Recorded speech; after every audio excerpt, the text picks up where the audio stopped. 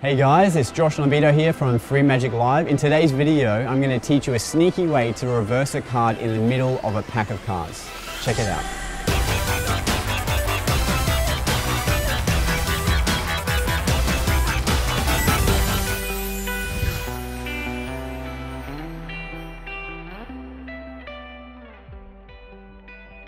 Hey guys, we're out here in Brisbane today. I've just finished having breakfast. I didn't have breakfast at home and that's a bad choice, so breakfast first before magic. And in today's video, I'm teaching a way that I've sort of come up with to reverse a card in the middle of a pack during a routine. It looks something like this. So the spectator is going to pick a card, you're going to show them. Okay, put it back, and now I'll just ask them, do you remember what your card was? You do? Okay, great. With just a small gesture like this, by casting a shadow, as they say, you can then reverse the card. Now, this effect, this is a sleight. Now, this is not the easiest sleight in the world, but it's really fun. Definitely achievable by anyone. And what is happening here, I'll just break it down step by step.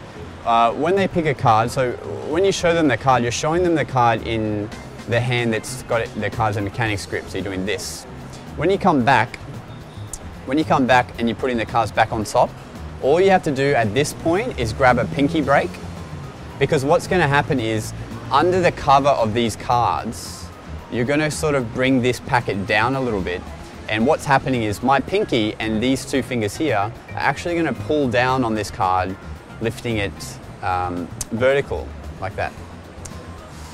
Now it seems like a lot to do and you think maybe people are going to see it, but because this pack here is covering it, they don't see that. And obviously you have your hand here covering as well.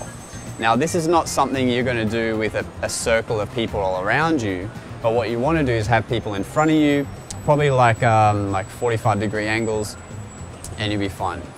Now when you do it, what's actually happening is you're pulling down and then you're pushing it back up, which pushes it straight. Now, if I was to do it with no cover, with no extra card, it's actually going to fall off this way because it wants to actually reverse. So when this hand is here as well, it actually pushes up against that hand, which is what makes it reverse, and you square back up. Now, because that's in the middle of the pack, that seems really impossible that you could even do that, so people don't suspect anything. So again, you pick the card, you square up with that pinky break. So this hand is just going to This hand here, sorry, is going to tilt down like this. So when I come forward, I'm going to do the move. So I'm going to come forward. Now I'll expose it for you, but I'm going to come forward, pull that down, push it up against my hand, and it's going to go back in. And I'm just going to kind of square the pack up and it's going to be reversed.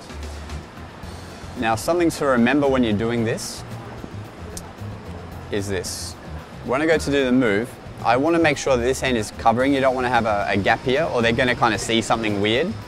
And also, just be careful of your angles a little bit.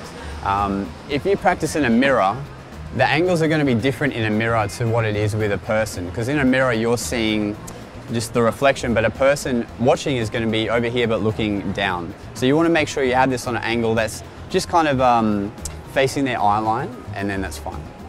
Now with this, another way you can get into this if you want to is you can do this. If this is something you do already, you can flick through the cards like this and have someone say stop. They see the card. If you flick one more card over and then put the pinky break in, you're in the same position again. It's just another way of doing it if you like to do it upright like that. So you do the move. And also, this is really important. Don't do this move with them looking at the cards. This will not work if you pick the card and then you go, so if you look at this, if you go, okay, you just pick the card and now watch this, they're gonna see it. And you're gonna be nervous and you'll probably stuff it up like I just did then. What you wanna do is do it in what magicians call the offbeat. And what that is as you bring the cards back together, just say something to them. Don't look at the cards, look at them and they'll look back at you because usually they're polite. And all you're going to do is talk to them, just say, and I just say, do you remember what your card is? As you say that, lean forward and just do the move and just get it over with. So just say, you know, you remember your card? Okay, good. And it's done. They don't even know anything's happened yet, which is why you're now a step ahead.